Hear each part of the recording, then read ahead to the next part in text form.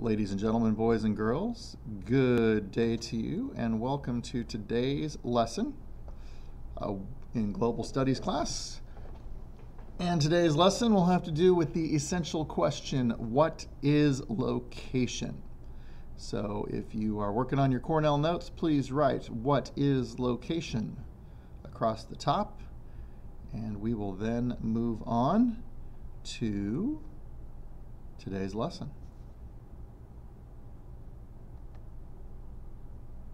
So, what is location happens to be our essential question. It also happens to be our first left side question. There's more than one way to define it. That may seem strange to you, but that's the truth. There are three definitions of location I would like you to know. And the first is the simplest. Location is a description of where someplace is. If you ask the average person on the street what location means, this is probably going to be what they tell you. It's going to answer the question, where is it? But there are two other ways we can describe location. The first is called absolute location. When you hear the word absolute, I want you to think exact. Absolute location means exact location. So in this case, absolute location is a description of location which includes an exact point where a line of longitude and a line of latitude cross. So if you're thinking about your XY grid in math, think of longitude as being the y-axis and latitude as being the x-axis. Actually, the other way around. Longitude is the x-axis and latitude is the y-axis. And then there's relative location, which is how the average person describes their location. Relative location means not exact. Relative means, yeah, kind of so-so in the area. It's a description of location which uses local landmarks such as in the valley, along the river, in the mountains, etc. So when you tell someone how to get to your house, you're not going to tell them the exact longitude and latitude of your house. You're going to tell them, yeah, make a right turn on this street and I'm down the street from Safeway. You know, that's how you're going to describe your location. And so the average person describes location in a relative way, not in an absolute way. So make sure you have those three definitions down, and then we're going to advance to the next slide. So our next question on the left side of the line is, what is latitude? Your latitude, like I like to say, affects your attitude. Latitude lines travel in an east-west direction, but they measure the distance north or south from the equator. Lines of latitude are called parallels. So there's a few things you need to know here. First of all, the lines travel east to west, okay? But they tell you how far you are north or south from the equator. So if you are here in Caracas, Venezuela, you are at 10 degrees north latitude because you are 10 degrees north from the equator. That's why this says 10 degrees north over there. These lines themselves are called parallels because if you think about your math class, parallel lines are lines that are always the same distance apart and never touch. And all lines of latitude are the same distance apart and they never touch. So it's important that you know what a parallel is and that the lines travel from east to west, but they tell you how far you are north or south from the equator. And then there's the equator itself, which is 0 degrees latitude. So the only latitude line that does not have an N or an S after it is latitude. Okay? The equator, 0 degrees latitude, does not have an N or an S after it. It's just 0. And it divides the Earth into the northern and southern hemisphere. We're going to talk about what a hemisphere is on the next slide. Our next left side question is going to be, what is longitude? And longitude is basically the exact opposite of latitude in many ways. First of all, you need to know that longitude lines are long. They go from top to bottom. They go from the North Pole to the South Pole. They travel in a north-south direction, but they tell you how far you are east or west of a line that we call the prime meridian. how far you are east or west of a line we call the prime meridian, which is like the longitude version of the equator. The prime meridian, just like the equator, is 0 degrees longitude, and it divides the Earth into the eastern and western hemispheres.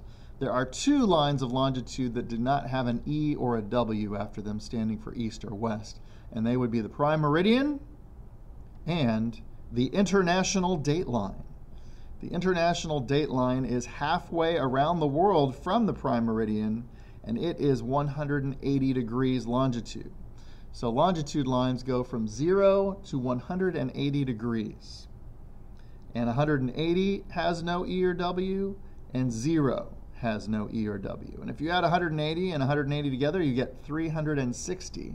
And there are 360 degrees in a circle. And yes, there is a correlation between those things.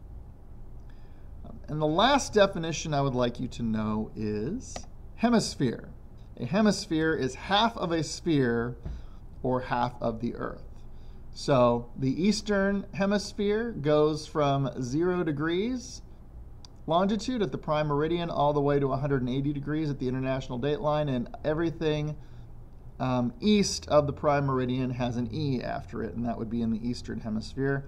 Everything west of the prime meridian has a W after it, or standing for west, or the western hemisphere. Anything north of the equator is in the northern hemisphere. Anything south of the equator is in the southern hemisphere. And as I advance to the next slide, you will see what hemispheres look like. Here we go. These lines here show you latitude, the equator being 0, going all the way up to the North Pole at 90 degrees north latitude, all the way down to the South Pole at 90 degrees south latitude. And then here you have the prime meridian, which is 0 degrees longitude, 15 degrees east, 30 degrees east. So this is the eastern hemisphere over here because it has E after it. This is the western hemisphere over here because it has a W after it. Take a gander at that for a second before I advance the slide. And now I'm going to advance the slide. This shows you the entire planet in all the degrees of longitude and latitude. Here's the prime meridian. Here's the equator. They happen to meet off the coast of West Africa.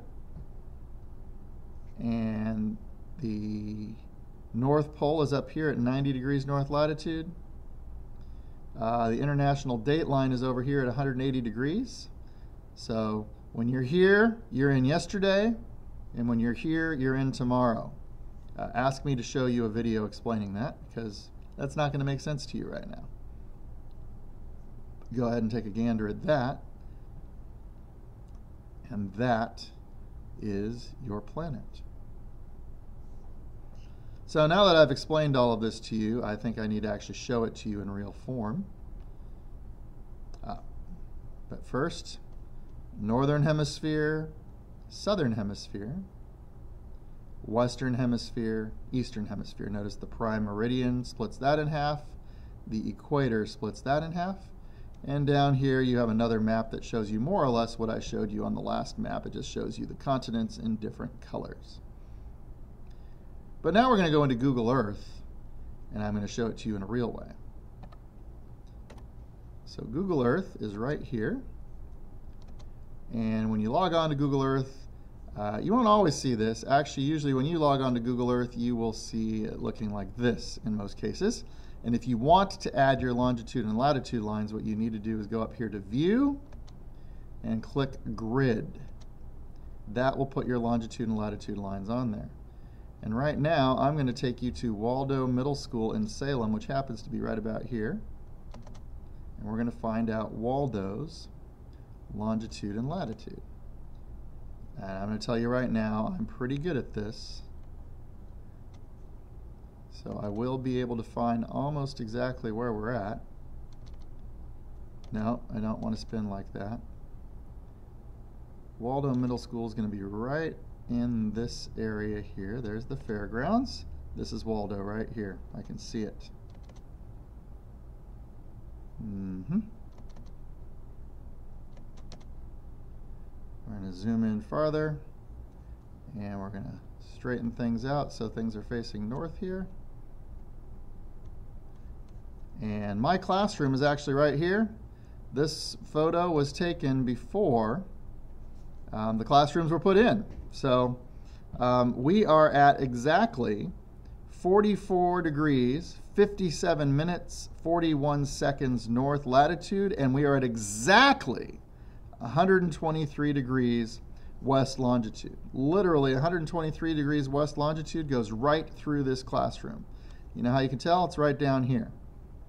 There's the longitude, there's the latitude. So the classroom's right here.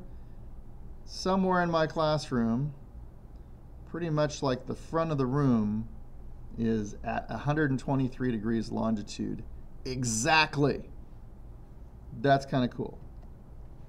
And we can zoom out here a little bit. You can see that's Waldo. My old classroom was right there, but that's neither here nor there. Ha ha ha ha. We're going to go ahead and zoom out and go to another place on the planet's surface that I know pretty well.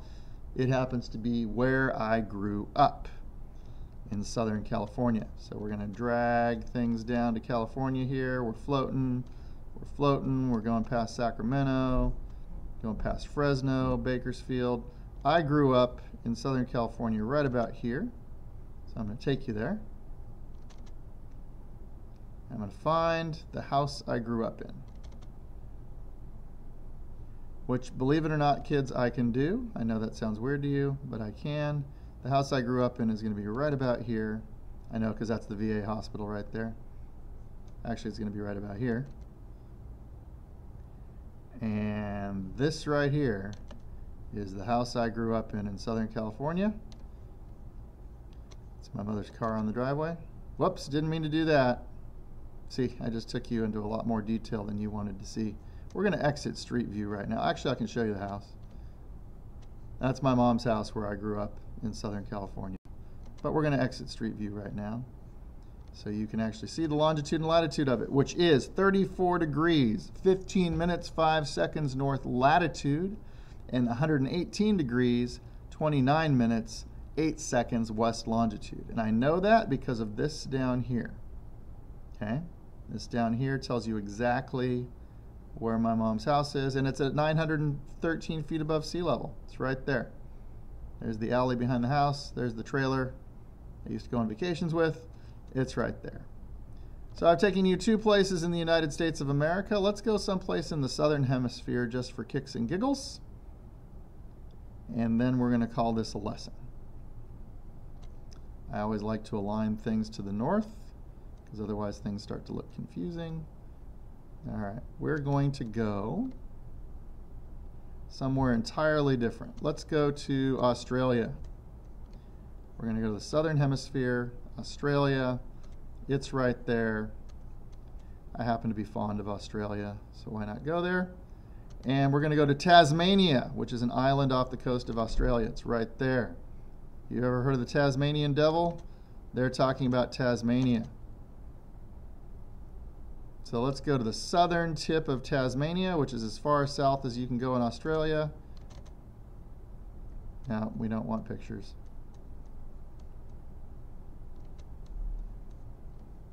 And we're going to go down here, just because we can.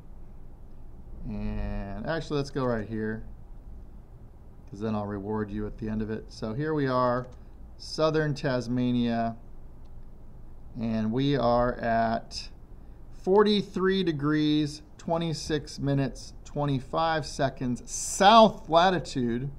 We are south of the equator now, and we are at 147 degrees, 14 minutes, 23 seconds, east longitude. So we're now south and east instead of north and west, and we're at 11 feet above sea level. And to reward you, let's take a look at what it looks like by clicking on the 360.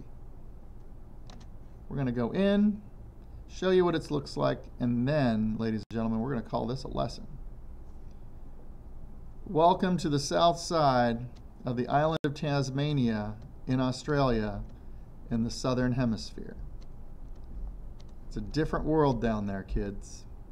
It looks beautiful, and I wouldn't mind visiting, except we don't have the money or the time.